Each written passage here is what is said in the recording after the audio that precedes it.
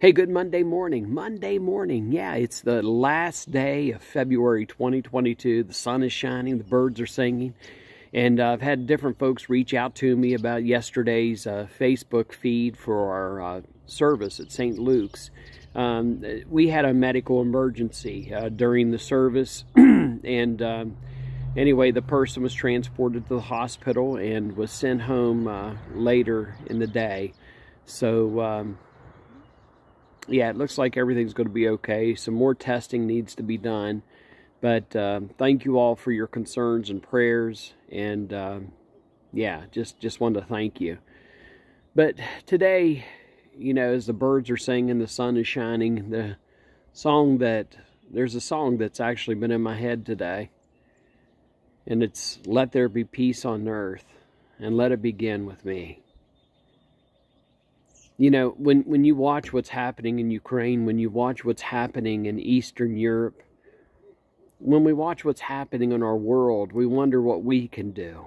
What difference can we make? I mean, prayer is a powerful, powerful tool in the arsenal of anyone who's a follower of Jesus or a person who has faith. Seriously. Remember when in the Bible, in the book of Exodus, when a new Pharaoh arose and the Hebrew children were enslaved, they had taskmasters over them, and the Bible says that they cried out, they prayed to God. And when God sends someone to deliver them, who does he send? He sends Moses. And what does he say when he sends Moses? "I have heard the cries of my people, and I've seen their situation, their dilemma." And so I hope wherever you are, I hope you're praying for peace. I hope you're praying for the people of Ukraine. I hope you're praying for the world in which we live. And I'm praying for a miracle. A miracle. I don't know what that miracle is going to look like, but I know when a miracle arrived for the Hebrew children, it meant that the most powerful army in that day was destroyed. Yeah, by the hand of God. It meant that those who were once oppressed were now free.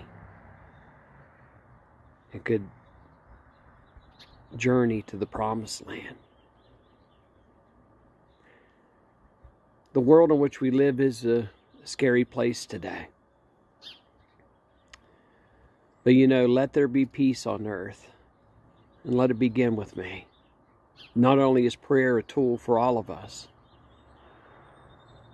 but wherever you are, wherever you go, make the world a better place by your presence, by your words, by your actions.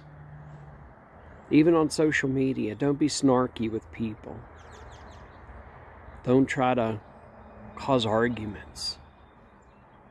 And don't tear somebody down because you disagree with them.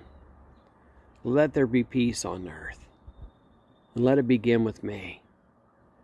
And maybe if we let there be peace on earth, and if it begins with you and me, then maybe you can spread. Maybe you can spread around the world. And the Prince of Peace will be in the hearts of men and women everywhere.